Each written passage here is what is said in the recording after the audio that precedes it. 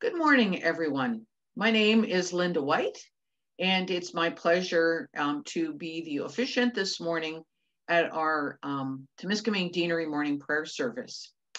It's a great joy for me to introduce our special focus for our service today, which is Camp Sunday, and in particular, celebrating our Deanery Camp, Camp Temiskaming.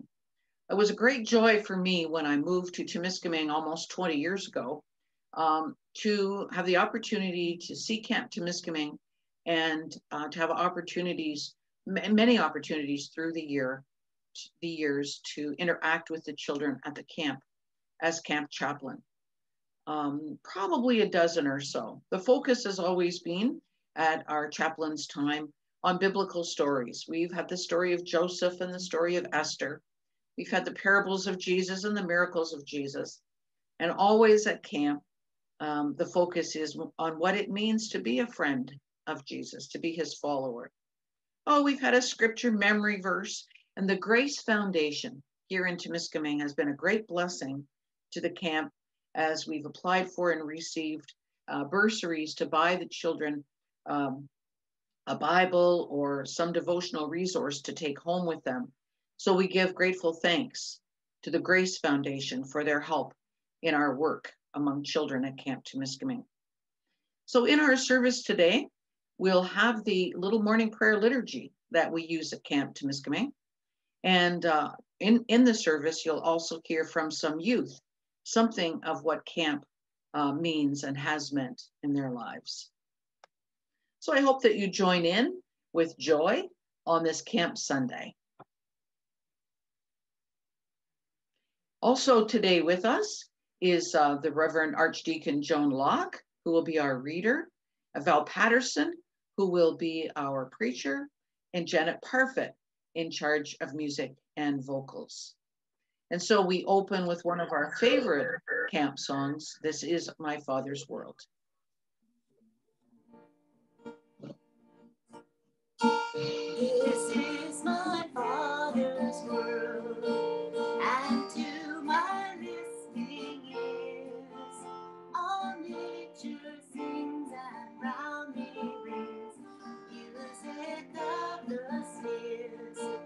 This is my Father's world, I rest in the thought of rocks and trees, of skies and seas, stands a wondrous heart. This is my Father's world, the birds that carols raise, the morning light, the lily white, declare their Maker's praise. This is my Father's world, it shines in all that's fair.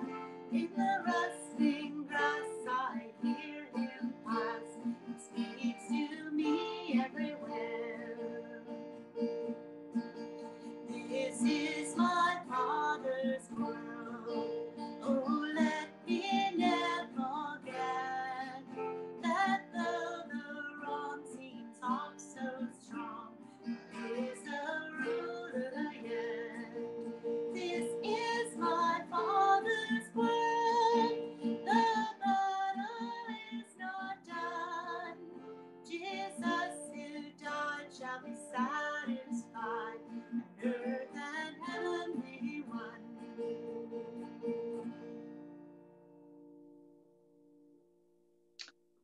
This is the day that the Lord has made. We will rejoice and be glad in it. Lord, teach us how to pray. Lord, keep our thoughts from wandering. Lord, cleanse our hearts that we may worship you in spirit and in truth, through Jesus Christ our Lord. Amen. This morning, as part of our service, we're going to have some camp stories from some of the children that have been to camp. And so we're going to start off with Veronica, who's going to share a little bit, or with Reese rather, with Reese Northcutt, a little bit about what camp means to him. It's a very special place that offers friendships, challenges, fun, and adventure. During my first week at camp, I became enthralled with archery, so I stuck with it until I won the highest archery award. Meeting that challenge was so much fun. Every year there is another adventure, but the one that is my favorite is being on the site. Just a few doors down from Camp Temiskaming of an archaeology dig in which a cache of native remains dating back to many, many years was discovered. I am so looking forward to being back at camp next year. Hi, I'm Shaylin. I've been going to camp basically as long as I can remember. As a kid, I went there as a camper, and since then I've gone back as a member of staff, the camp cook, a counselor, and it's always been a really fun time. It's basically a second home to me at this point. And as a kid, I remember just all the great interactions I had with the staff there and also the other kids. Coming back as a staff member myself has given me the opportunity to bring that experience to other kids. And it's always been a great time, and I really enjoy all my experiences there.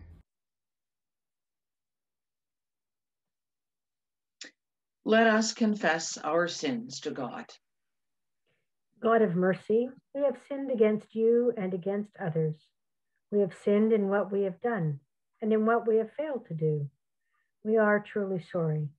For the sake of your Son, Jesus Christ, who died for our sins, forgive us all that is past and raise us to newness of life. Amen. Thank you, Lord, for your forgiveness.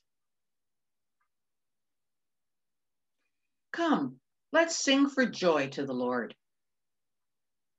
Let's shout praises to the rock who saves us. Let's come to him with thanksgiving. Let's sing songs to him. The Lord is the great God. He is the great King over all gods. The deepest places on earth are his, and the highest mountains belong to him. The sea is his because he made it. He created the land with his own hands. Come, let's bow down and worship him. Let's kneel before the Lord who made us. He is our God, and we are the people he takes care of, and the sheep that he tends. Today, listen to what he says. God has shown us how much he loves us. It was while we were still sinners that Christ died for us. Our first reading is from the book of Acts, chapter 10, beginning at the 44th verse. While Peter was still speaking, the Holy Spirit fell upon all who heard the word. The circumcised believers who had come with Peter were astounded that the gift of the Holy Spirit had been poured out even on the Gentiles, for they heard them speaking in tongues and extolling God. Then Peter said, "Can anyone withhold the water for baptizing these people who have received the Holy Spirit just as we have?" The word of the Lord. Thanks be to God. Let us say together Psalm 98.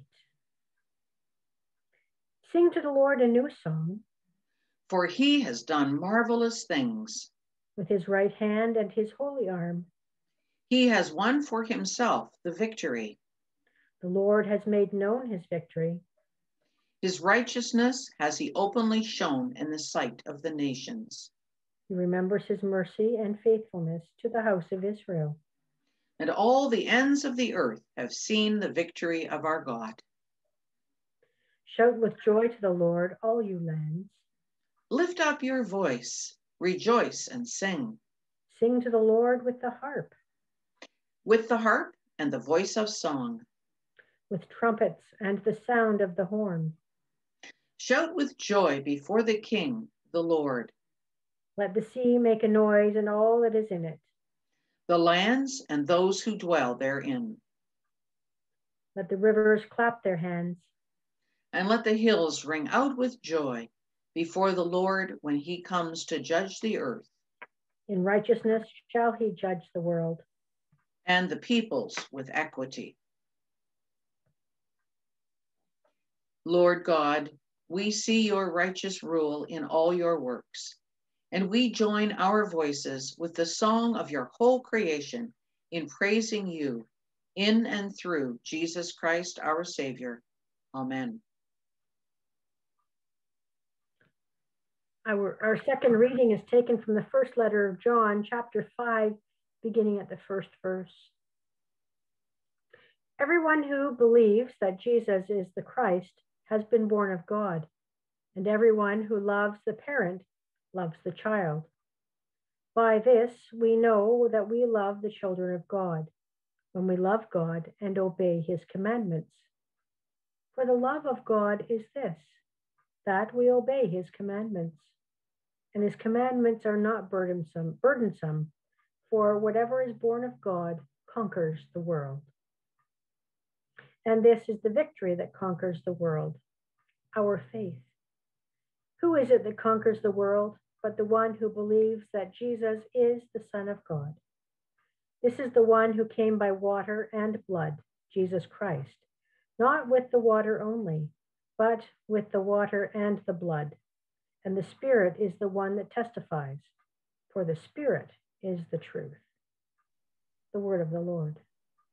Thanks be to God.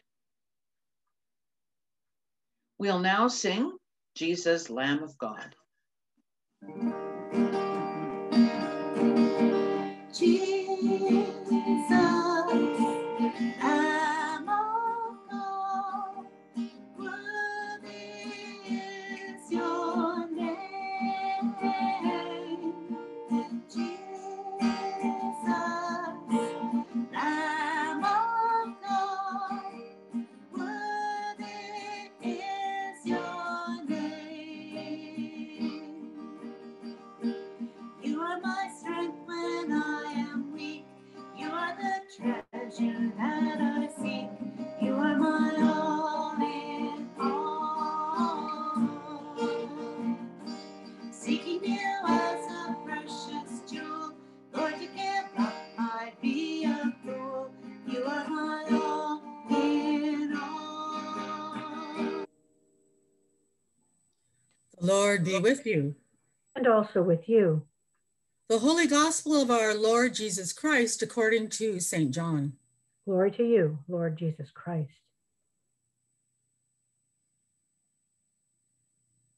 Jesus said, "As the Father has loved me, so I have loved you.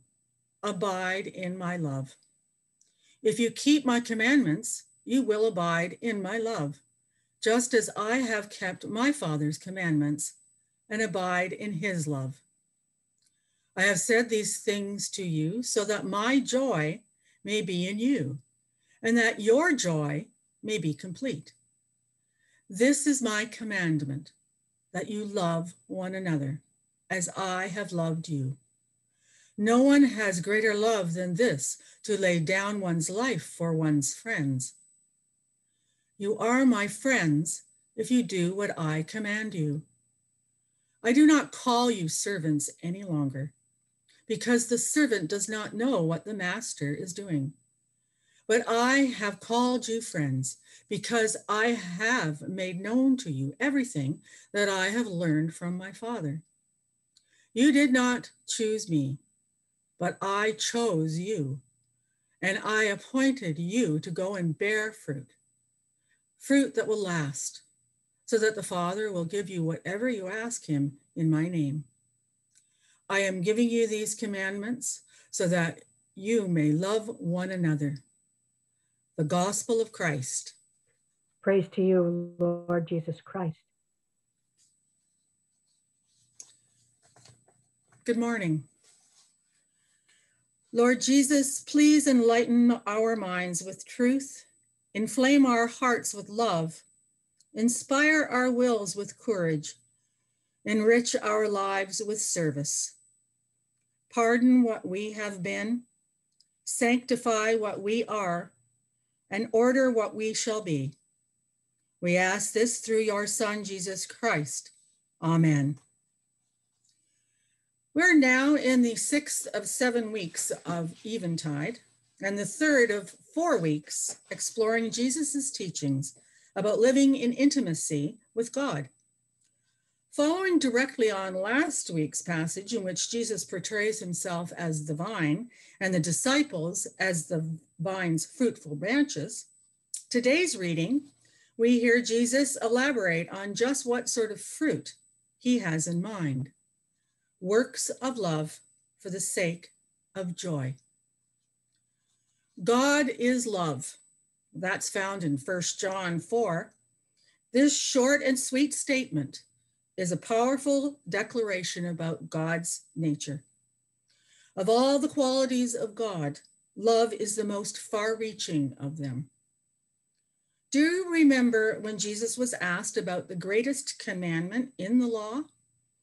Out of hundreds of commands given in the Torah, Jesus responded that the two most important are to love God and to love others.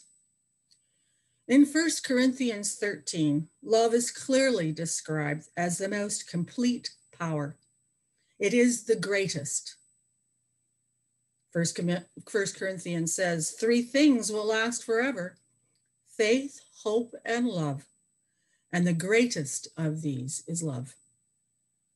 Without love, even performing miracles or sacrificing one's life is described as nothing. If I speak in the tongues of mortals and of angels, but do not have love, I am a noisy gong or a clanging cymbal. And if I have prophetic powers and understand all mysteries and all knowledge, and if I have all faith so as to move mountains, but do not have love, I am nothing. Jesus knows this. We should know it. And because God is the truth and cannot lie, because he is light and in him is no darkness, whatever he speaks precisely reflects who he is. There is never any discrepancy between God's word and his character. And who is the Word? The Word made flesh to dwell among us? Jesus. We hear of the revelation of God to the unity, of the revelation of love to the unity of the Father and the Son in the events leading up to God's greatest expression of love, his Son dying for our sins on the cross. The evening prior to his crucifixion, Jesus spoke of his love for the Father. Jesus said, "But so that the world may know that I love the Father, I do exactly as the Father commanded me." Jesus also spoke of the Father's love for him. "Father, I desire that you also, whom you have given me, be with me where I am, so that they may see my glory, which you have given me. For you loved me before the foundation of the world." This love is also spoken by God the Father when he declared at Jesus' baptism and his transfiguration, "This is my beloved Son, in whom I am well pleased." Think of how important it is that the 2 of the 3 recorded times in the New Testament where the Father spoke loud and clear, he spoke of Jesus as my beloved Son. And on the 3rd occurrence, as Jesus was predicting his death, recorded in John 12, when the Father spoke, it was also implied, but he said those same words. Since everything that God does is based in love for his creation, let's think about the greatest expression of his love, and namely, the sending of his Son, Jesus, to die on the cross for us. We hear this referred to time and again in the New Testament. "For God so loved the world that he gave his only begotten Son, that whoever believes in him shall not perish, but have everlasting life. For God did not send his Son into the world to condemn the world, but to save the world through him." And we hear in 1 John, "He sent his one and only Son into the world that we might live through him. This love, not that we loved God, but that he loved us and sent his Son as an atoning sacrifice for our sins." Dear friends, since God so loved us, we also ought to love one another. One of my favorite verses concerning the love is also short and sweet. We love because he loves us first. This mutual loving relationship has existed from eternity between the Father and the Son. And we hear today in the gospel reading of John 15, the opening statement by Jesus, as the Father has loved me, so have I loved you. Do we realize what Jesus said in that deep, wide, colossal statement? This is a statement that is as vast as the creation itself. It is as astounding beyond belief. We know that the love between God the Father and his only begotten Son is both eternal and infinite in its depths. Its tenderness of feeling and raw emotion is shown in the revelations of Scripture. There can be no human love even faintly similar to the love of God for his Son. And now, with this statement, Jesus tells us that his love for us is identical to the love the Father has for him. Its width must span the universe and surpass it. Its intensity must be brighter than the brightest star. Its origins predate the dawn of creation, because the Word, before it was made flesh, was with God before creation. There can never have been a time that Jesus didn't love us intensely. If it's certain that the Father loves the Son, then you can accept the same certainty that Jesus loves you in the same manner. Jesus' words, as the Father has loved me, so have I loved you, is meant to give us confidence that we are beloved. God says, see, I have engraved you on the palms of my hands. Though the mountains be shaken and the hills be moved, yet my unfailing love for you will not be shaken, nor my covenant of peace be removed.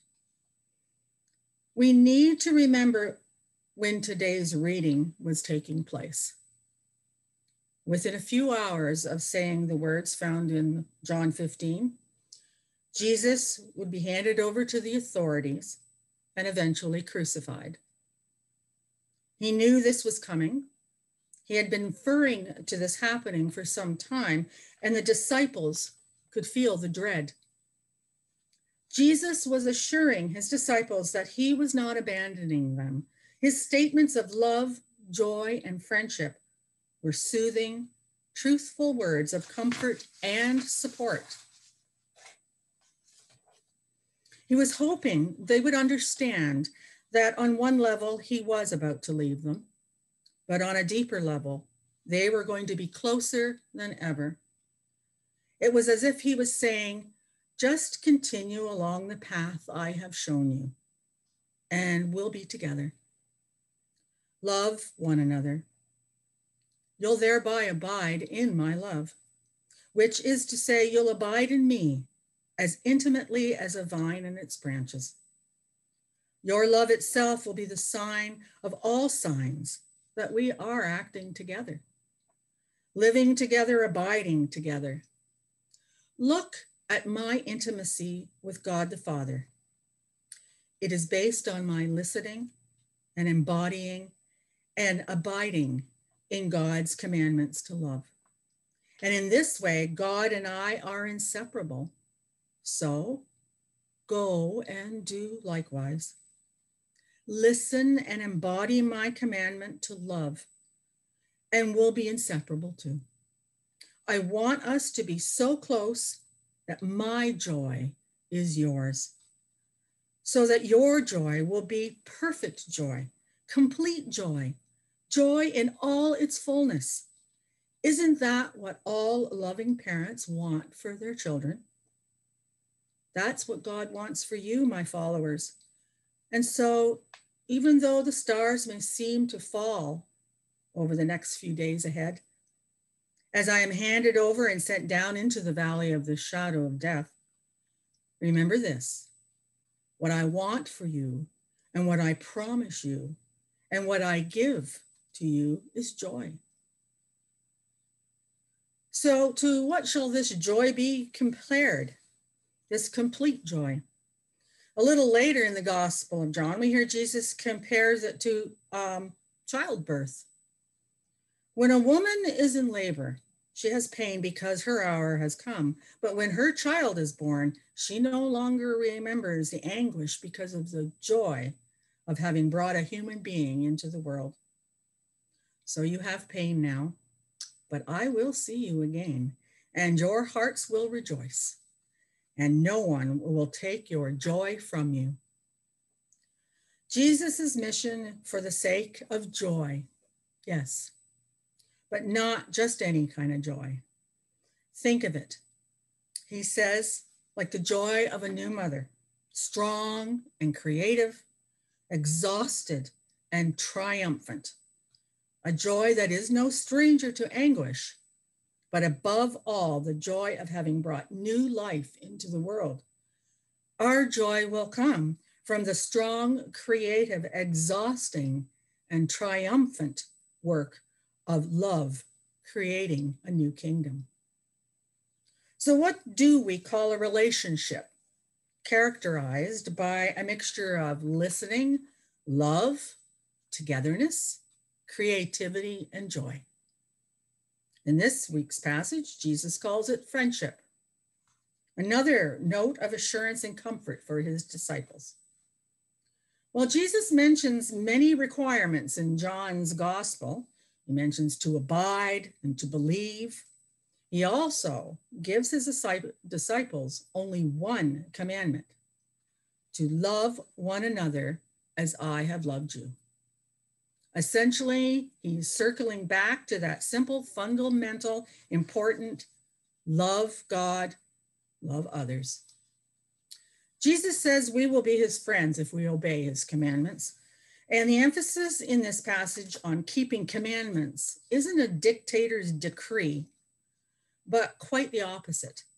We should do nothing and follow no command that does not build up our neighbor in love, build ourselves up in love, and the world in love. Jesus is calling not for the short sort of obedience found in relationships of coercion, but rather the sort found among genuine friends, companions who listen to each other in loving kindness. The English word obedience or obey is from the Latin o, to, and odari, listen. On top of it all, Jesus assures his disciples that his love doesn't depend on them and what they do or don't. Rather, they can depend on his love, come what may. The sadness and the heartbreak, while he comforts and supports his believers at this time, is almost unbearable, because these friends to whom Jesus speaks in this passage will deny and desert him later that very night. Again, it's as if he's saying, you don't know it yet, but in a few hours from now, you'll have good reason to doubt yourself, to doubt your faith, your integrity, as never before. But don't worry. You didn't choose me. I chose you. You may find yourself fickle and afraid, but my love for you is steadfast. Nothing you can do will change it, even the unspeakable things you will be doing tonight. I chose you, I choose you, and I commission you to go and bear fruit, fruit that will last, works of love for the sake of joy. What a friend we have in Jesus. Faith is an important dimension of our lives as disciples of Jesus. Love is the ultimate goal towards which a living faith will lead. But in John's gospel, we hear of even a higher aim for the sake of which faith and love abide. Jesus calls it complete joy. We are commissioned to go and bear fruit, fruit that will last, works of love for what?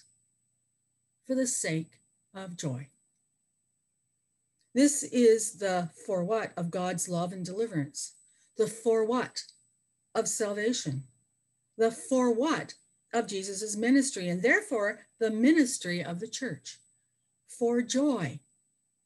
Faith, yes, but faith for the sake of joy. Love, yes, but love for the sake of joy. Jesus says, I have said these things to you so that my joy may be in you and that your joy may be complete. What kind of joy? Well, Jesus, calling his disciples friends, suggests the delight in being together, joy of genuine friendship. And in our best relationships that we've had, we can catch a glimpse of what he has in mind. And perhaps that's why Christian camping has been such an impact on young people, especially the ones that we hear from today. Lifelong friendships can start at camp. The special time of togetherness and relating to each other in God's nature, his garden of creation, can call forth joy. Camp can show kids what a friend we have in Jesus, and they can catch a glimpse of what Jesus has in mind when he says that my joy may be in you and that your joy may be complete through friendship. And in the light of this week's New Testament reading in Acts, we can add this. Love seeks a world in which this complete joy is not just for a privileged few, but for everyone. Camp and the potential to experience that particular type of joy should not be just for a privileged few. St. Peter asked, can anyone withhold the water of baptizing these people who have received the Holy Spirit just as we have? That subversive question is important, both then and now. Can anyone withhold the water? Like love, water tends to permeate and overflow limitations. Like joy, water resists attempts to contain it. The Holy Spirit goes where he wills. As Peter goes on to explain, who was I that I could hinder God? God's love had already overflowed Peter's denial and desertion, including him when he might well have been excluded. Far be it from Peter, and far be it from us, to presume to withhold or prevent anyone from being included in the family of God's almighty love. God's love for the sake of his creation's joy knows no bounds. Let us pray. Heavenly Father, help us to truly understand what the Lord Jesus meant when he said that he is one with the Father and that we are to abide in his love. Help us to see that love is a precious union of hearts and a sweet communion of spirits. And just as the Father and Son emanate the same powerful love, so we too can have that same beautiful, caring love developing in us by the power of the Holy Spirit. Help us, please, to make our hearts your home and to receive within that home the neighbors, friends, and especially the strangers whom we meet. May we bear much fruit by doing the work of love for the sake of your joy and in turn, ours. Amen.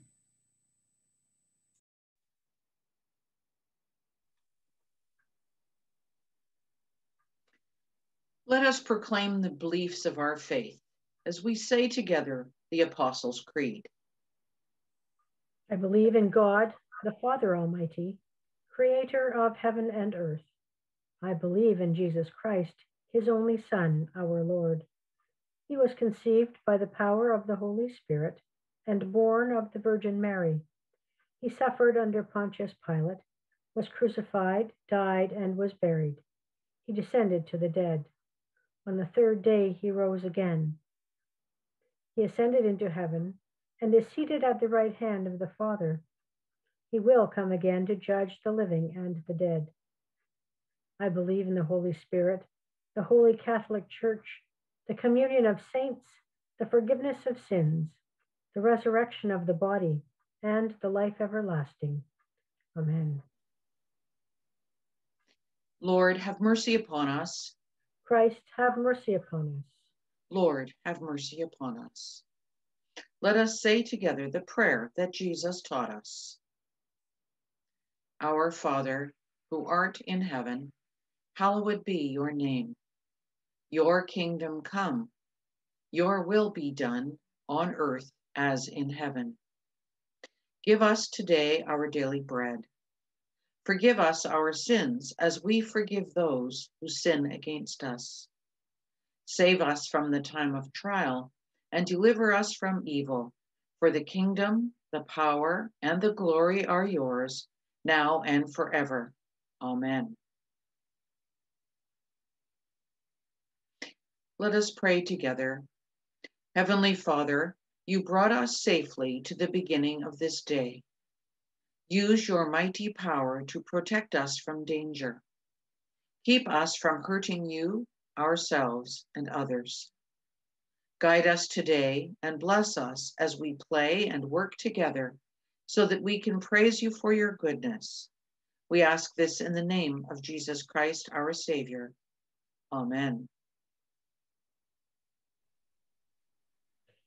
Let us pray for this deanery and especially for Camp Temiskaming. We pray for the campers who have spent time at camp. Bless and protect them and enrich their lives today with all they discovered of you at camp. Lord, hear our prayer. We thank you for those who have faithfully served the children you have brought to camp, the directors and spiritual directors, counselors, cooks, and staff, and those who have made camp possible by their support and work. We pray for their continued service when camp can open again. Lord, hear our prayer.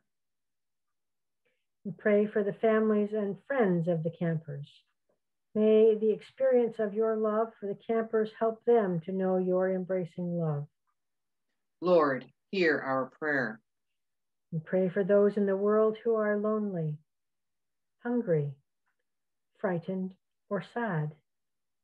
We remember those whose lives have been affected by COVID, those who serve them, and those who must make difficult decisions on behalf of us all. Please let them know that you are the friend of the friendless and the strength of those who are ill, grieving, or feeling overwhelmed. Lord, hear our prayer. In our Anglican cycle of prayer, we pray for the Diocese of Kenya. In our diocesan cycle of prayer, we pray for hospital and institutional chaplains, for the Reverend Ann Carr, the Reverend Gail Clifton, the Reverend Canon Barbara Graham, the Reverend Rhonda Hurst, and the Reverend Beth Hewson. We also pray for our sister dioceses Tarime and Bishop Mwita, as well as their Mothers Union. Also today we celebrate giving thanks for all mothers and those who have been for us a mother figure. We ask you to bless them and give them your joy. Now in the silence of our hearts, we lift up to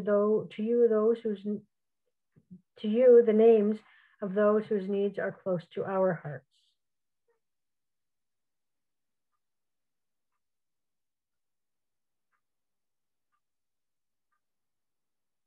Together we ask, Lord, hear our prayer. God of all creation, it is your will to hold both heaven and earth in a single piece. Let the design of your great love shine on us despite humanity's anger, sin, and sorrows. Give, we pray, peace to your church, peace among nations, peace in our homes, and peace in our hearts. Through your Son, Jesus Christ our Lord. Amen. We're now going to hear a couple of other camp stories and what camp means to other young campers. And so next we'll hear from Veronica. Okay. Hi, my name is Veronica. When I went to Camp Temiskaming was very meaningful to me because I made a lot of friends and learned how to make friends. And the thing that God had taught me while I was there, or God taught me, was how to love myself and be confident in things I do. Hi, my name is Mason Sherrard. I've been going to camp for a multitude of years, to the point where I've lost count on how many times I've went. And what camp meant to me, it was a great place to go meet some new friends and pretty much meet family after meeting them or knowing them for a long, long time from all the years that I've went to camp. And that's why I think camp was a really big part of my childhood, going to see all these new people every year for a week, seeing them grow up as they would with me.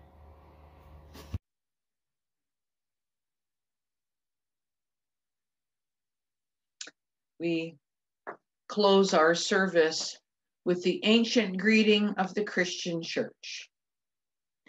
The grace of our Lord Jesus Christ and the love of God and the fellowship of the Holy Spirit be with us all forevermore. Amen. Our final hymn, and one of our favorites at camp, is What a Friend We Have in Jesus.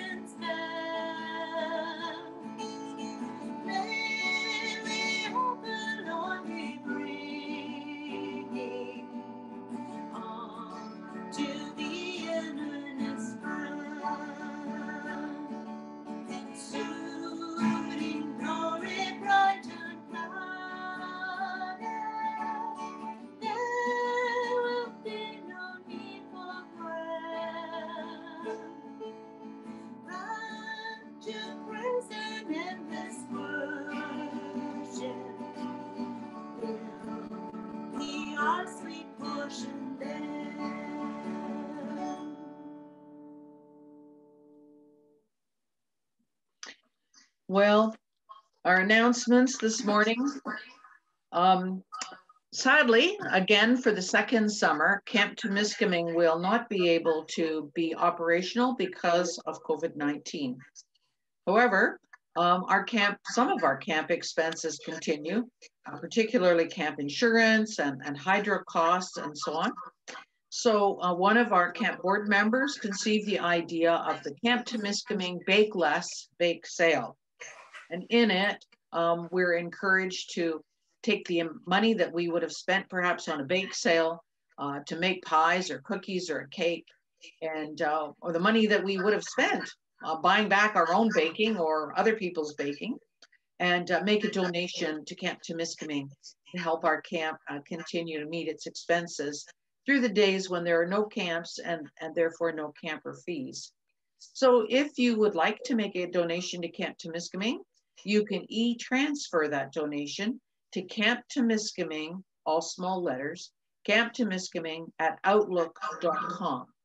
Or if it's easier for you and you would like to make a donation, you could mail a check to Camp Temiskaming at Post Office Box 543, Englehart, Ontario, POJ 1HO.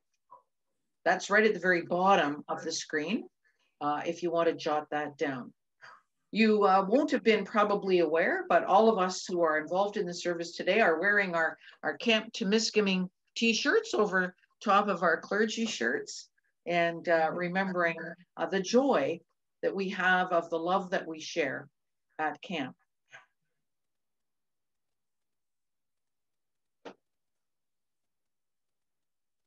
I hope that next year, if you have never been to Camp Temiskaming, you'll make it a priority to get there. There'll be a women's camp. There'll probably be a men's work camp. There's a work opening day at the end of May. None of those dates, of course, have been set yet, but that news will go out among our deanery. Camp is just 15 minutes west of New Liskeard, Ontario, so a lovely afternoon's drive, and we'd love to see you there. Go forth in God's peace and love to serve the Lord. Thanks be to God.